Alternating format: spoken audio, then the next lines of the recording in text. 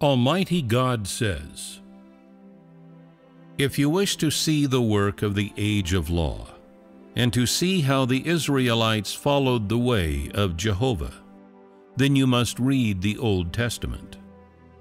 If you wish to understand the work of the age of grace, then you must read the New Testament. But how do you see the work of the last days? You must accept the leadership of the God of today and enter into the work of today. For this is the new work, and no one has previously recorded it in the Bible. Today, God has become flesh and selected other chosen ones in China. God works in these people. He continues on from His work on earth and continues on from the work of the age of grace. The work of today is a path that man has never walked and a way that no one has ever seen. It is work that has never been done before. It is God's latest work on earth. Thus, work that has never been done before is not history, because now is now, and has yet to become the past.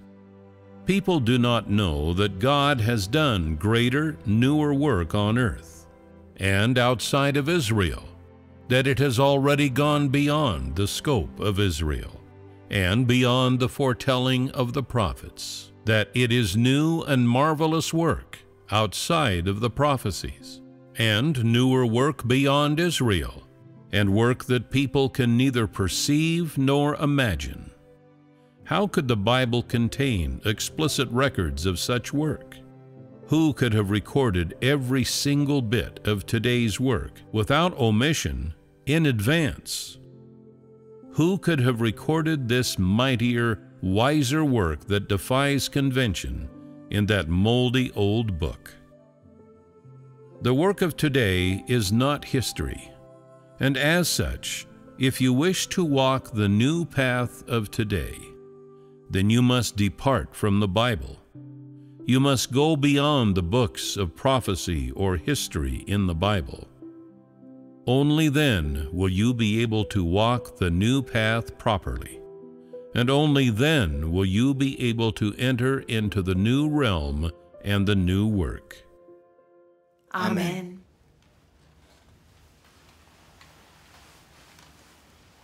Almighty God's words showed me that the Bible is just a record of God's words and work in the ages of law and grace, but not of His words and work in the last days. Yes.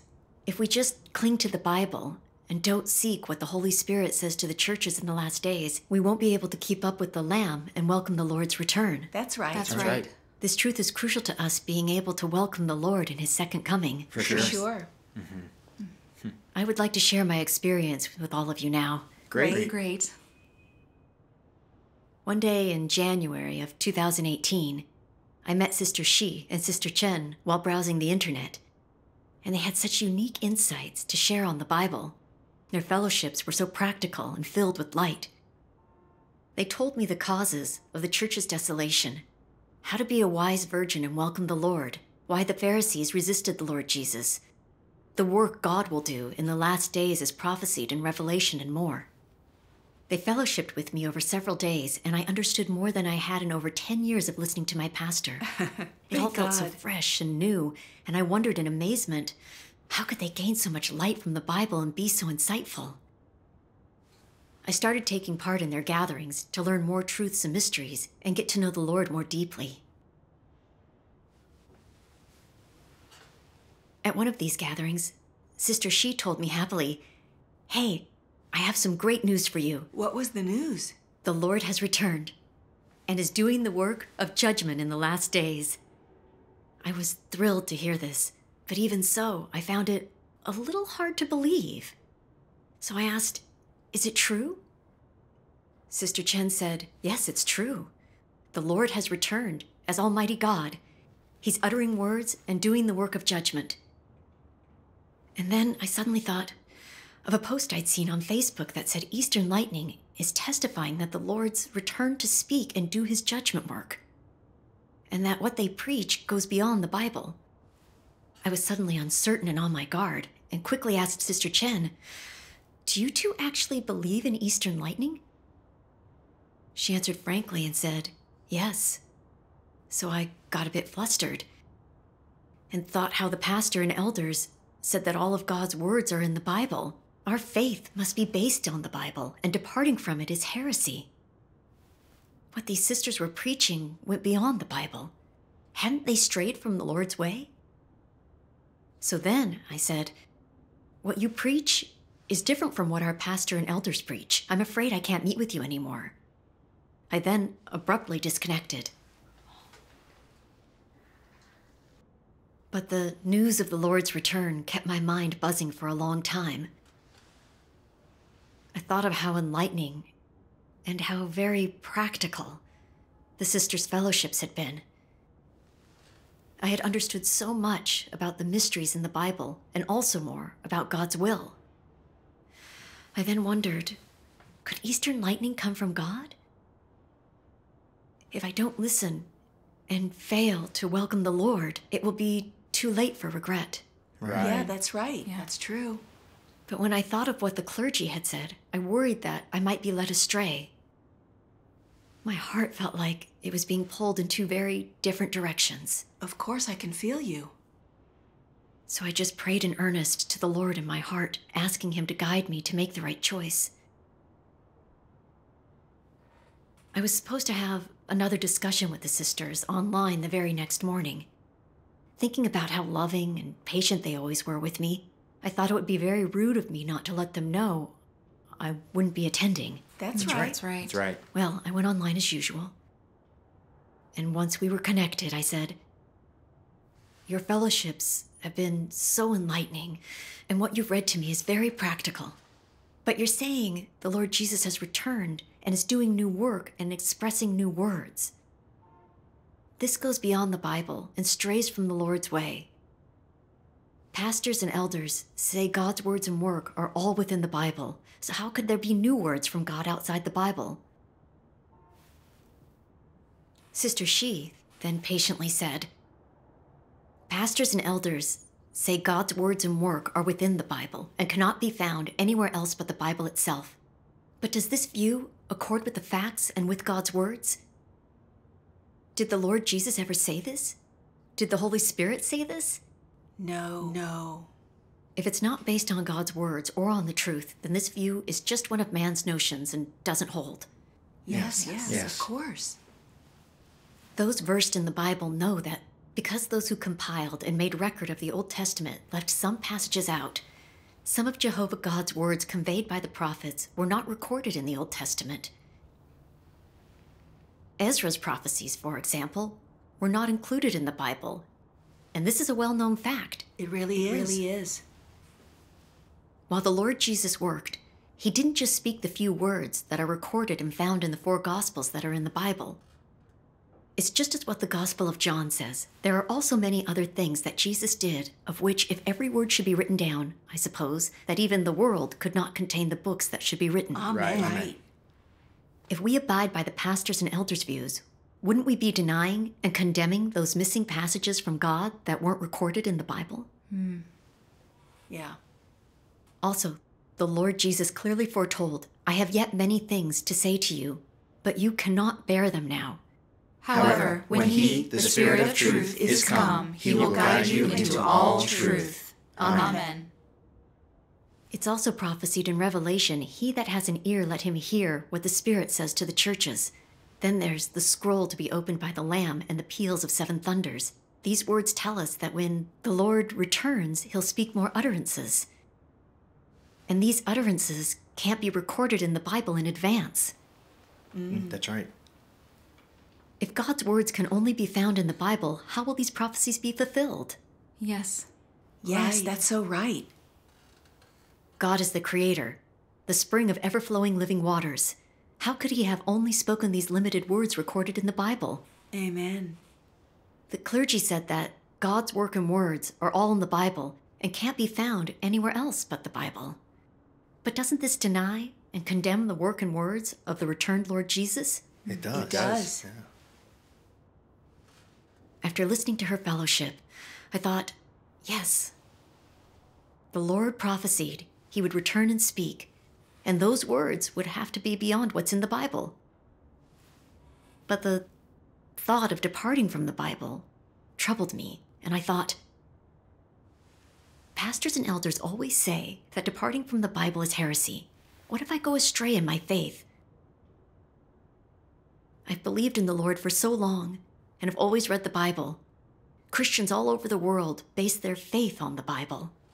The Bible is the pillar of our faith. How can we depart from it and believe in the Lord? I fell silent at this thought. Seeing I was silent, Sister Chen didn't continue the fellowship. After that, she sent me a clip called, "Does God Work According to the Bible?" from a movie named Come Out of the Bible, and asked me to watch it. I opened up the link to it and watched the main character, Wang Yue, fellowshipping with a pastor. It drew me in right away. She said, "You just said God wouldn't do his salvation work outside of the Bible, and anything that goes beyond the Bible is heresy. So I have a question for you. Tell me which one came first, the Bible or God's work?" God created all things in the beginning. He flooded the world and burned Sodom and Gomorrah. Did the Old Testament already exist when God did those things? No, it didn't. Also, did the New Testament exist when the Lord Jesus came? No. That's right. Both the Old and New Testaments were compiled based on people's records of God's work, which he had finished. God doesn't work according to the Bible, and he's not limited by it. He works according to his own management plan and also the needs of mankind. Amen. We can't then limit God's work to what's written in the Bible, or use the Bible to delimit God's work, because God has the power to do his own work. That's right. And then my heart brightened at Sister Wang's fellowship. Thanks be to Amen. God. I thought, the New Testament didn't exist when the Lord Jesus came to work, and the Old Testament didn't exist when God created all things and issued the laws. That's true. That's so true. This is undeniable. Yes. Yeah. I thought, how had I not thought of this before? The fellowship in the video went on. If we say anything that goes beyond the Bible is heresy, aren't we condemning all of God's words and work throughout history? When the Lord Jesus worked, he didn't do it according to the Old Testament. He preached the way of repentance, healed the sick, cast out demons, and forgave people 70 times 7 times. None of this was in the Old Testament. That's right. right. The Pharisees, chief priests, and scribes used these things against the Lord and condemned his work as heresy. They believed in God, yet defied him. The sister then read 2 passages of Almighty God's words. Let's read them together. Great. Great.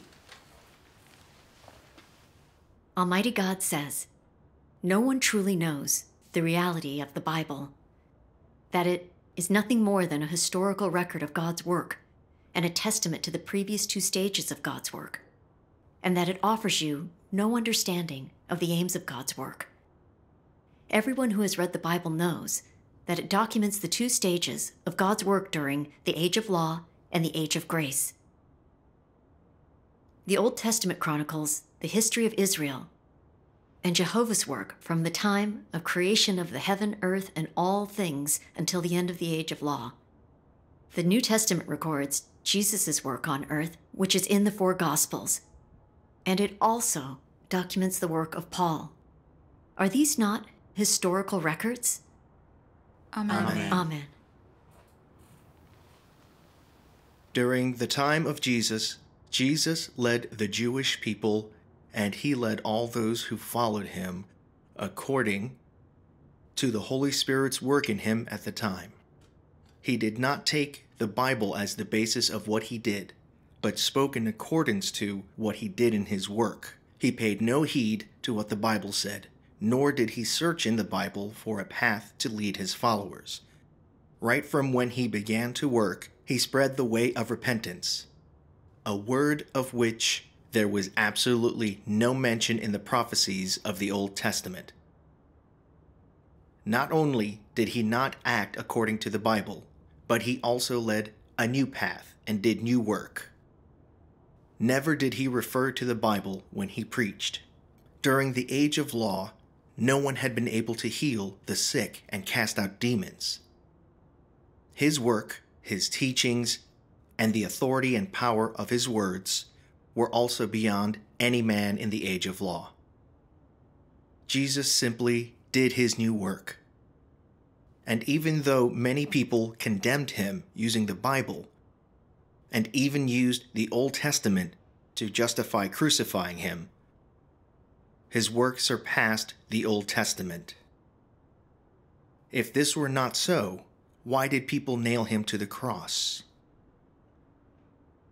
Was it not because it said nothing in the Old Testament of his teachings and his ability to heal the sick and cast out demons? His work was done to lead a new path for people. It was not to deliberately pick a fight against the Bible or to deliberately dispense with the Old Testament. He simply came to perform his ministry, to bring the new work to those who yearned for and sought him. Amen. To people, it seemed as if his work had no basis, and there was much of it that was at odds with the Old Testament. Was this not man's error? Does doctrine need to be applied to the work of God? And must God work according to the foretelling of prophets? After all, which is greater, God or the Bible? Why must God work according to the Bible? Could it be that God himself really has no right to exceed what is written in the Bible? Can God not depart from the Bible and do other work? Why did Jesus and his disciples not keep the Sabbath? If he were to keep the Sabbath and practice according to the commandments of the Old Testament, why did Jesus not keep the Sabbath after he came, but washed feet, covered head, broke bread, and drank wine? Is this not all absent from the commandments of the Old Testament? If Jesus honored the Old Testament, why did he break with these doctrines? You should know which came first, God or the Bible. Amen. Amen. Sister Wong went on with her fellowship. The Bible is just a record of the two stages of God's work in the ages of law and grace. It's a testimony of the two stages of God's work in which he guided and redeemed mankind after creating all things and making mankind. It cannot represent God's entire work to save mankind. Right. God's work is moving ever onward. God begins a new age and does new work in the last days. He gives more truths to man that allow us to be free of sin once and for all, so we can be cleansed, saved, and enter his kingdom. Yes. Mm-hmm. Yes. Amen. So God doesn't guide man based on his old work recorded in the Bible. And he wouldn't repeat work he's already done. God is the Lord of both creation and the Bible. He has the power to go beyond the Bible and to do new work according to his management plan. Amen. That's why God's words and work are all in the Bible, and to depart from the Bible as heresy is an untenable claim, which simply delimits and blasphemies God. Anyone who says this doesn't know God's work whatsoever and is resisting God. Right. No one can ever fathom the work of God. Yes. Yes. We can't delimit God to what we find in the Bible. So true. The sister then continued saying, God works only according to his plan. Jesus preached the way of repentance, he cast out demons and healed the sick. He didn't keep the Sabbath and taught people to always forgive. Didn't this all go beyond what's in the Old Testament? He even broke the laws of the Old Testament. But wasn't this still God's work? It was. It was. I'd had faith in the Lord for so long and had always believed and clung to what the clergy said, that God's words and work are all in the Bible, and to depart from the Bible is heresy. Hadn't I been condemning God's work? Yes. Now I see how foolish and confused I was, how blind I was. Whenever I had time after that, I watched gospel movies and videos produced by the Church of Almighty God on YouTube. One day, I got online and I clicked on a movie clip called "What is the Relationship Between God and the Bible?" God's words in that clip moved me deeply. Let's watch it now. Great. Almighty God says, "From the time when there was the Bible, people's belief in the Lord has been the belief in the Bible. Instead of saying people believe in the Lord, it is better to say they believe in the Bible. Rather than saying they have begun reading the Bible, it is better to say they have begun believing in the Bible. And rather than saying they have returned before the Lord, it would be better to say they have returned before the Bible. In this way, people worship the Bible as if it were God, as if it were their lifeblood, and losing it would be the same as losing their life. People see the Bible as being as high as God, and there are even those who see it as higher than God. If people are without the work of the Holy Spirit, if they cannot feel God, they can carry on living. But as soon as they lose the Bible, or lose the famous chapters and sayings from the Bible, then it is as if they have lost their life. They believe in my existence only within the scope of the Bible. For them, I am the same as the Bible. Without the Bible, there is no me, and without me, there is no Bible. They pay no heed to my existence or actions, but instead devote extreme and special attention to each and every word of Scripture. And many of them even believe that I should not do anything I wish to do unless it is foretold by Scripture. They attach too much importance to Scripture. It can be said that they see words and expressions as too important, to the extent that they use verses from the Bible to measure every word I say and to condemn me.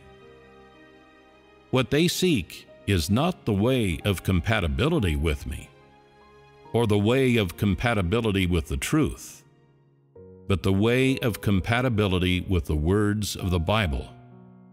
And they believe that anything that does not conform to the Bible is, without exception, not my work.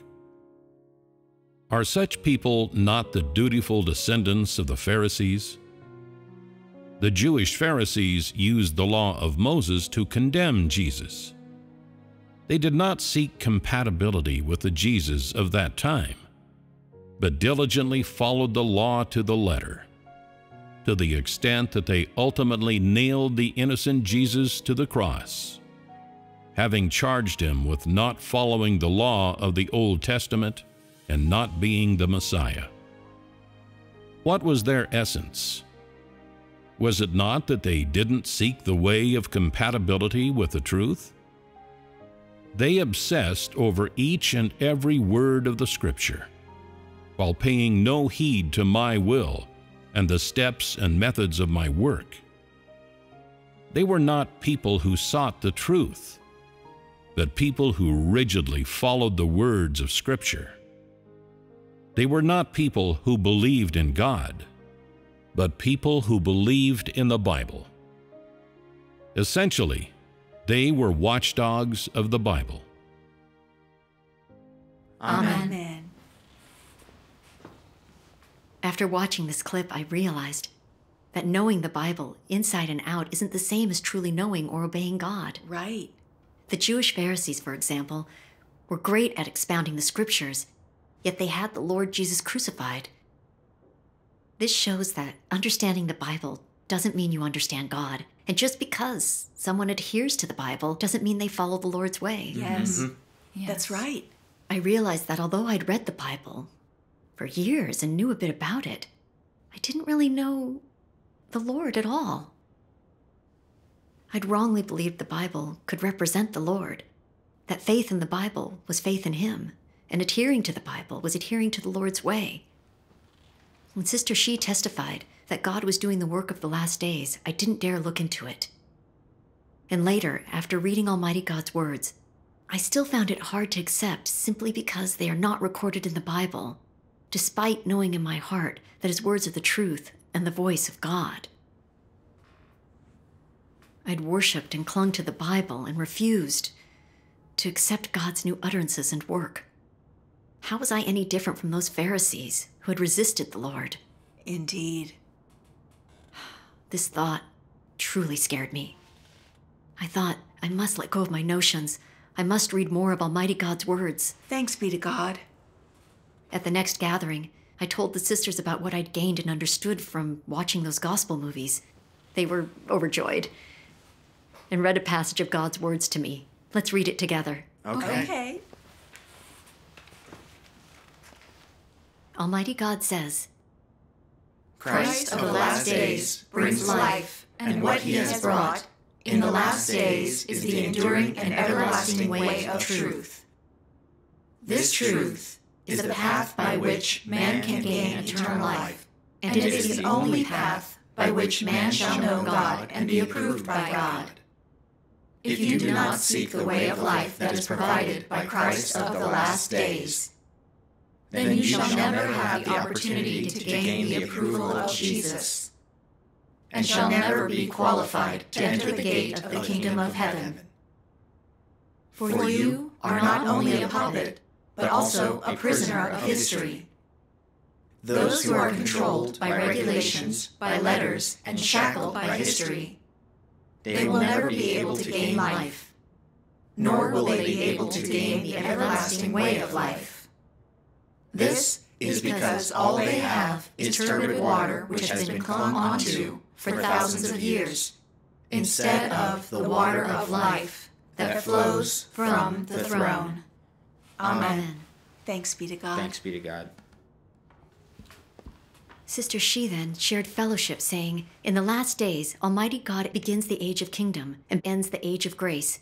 He expresses the truth and does the work of judgment beginning with God's house to cleanse and save mankind once and for all. Yes.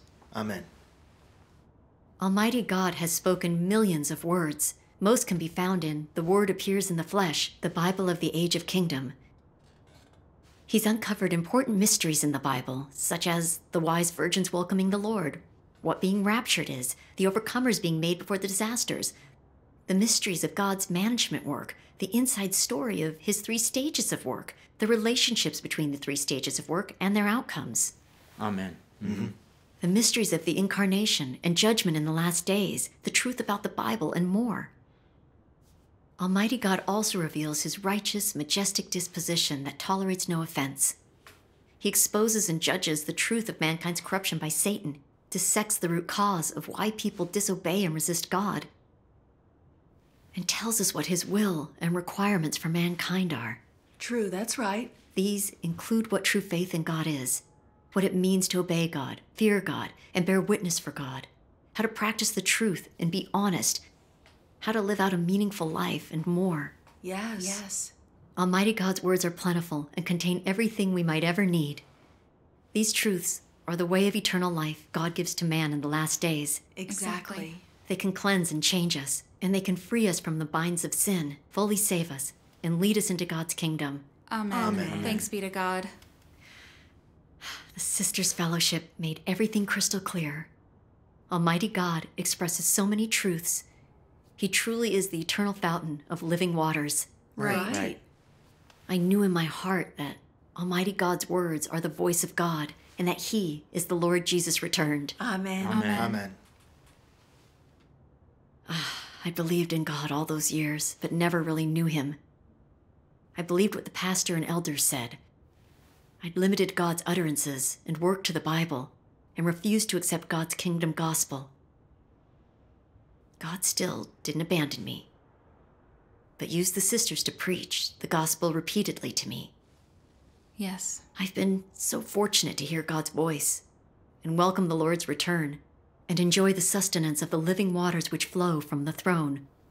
This is God's grace for me. Indeed. I'm so grateful to Almighty God. Thanks be Thanks to be God. to God. Thanks be to Thanks be to Almighty Almighty God. God. Thanks be to God. I learned a lot today. This Right. was So awesome. enjoyed Guys. that. What did you Thank think? you all so Yeah. much for coming.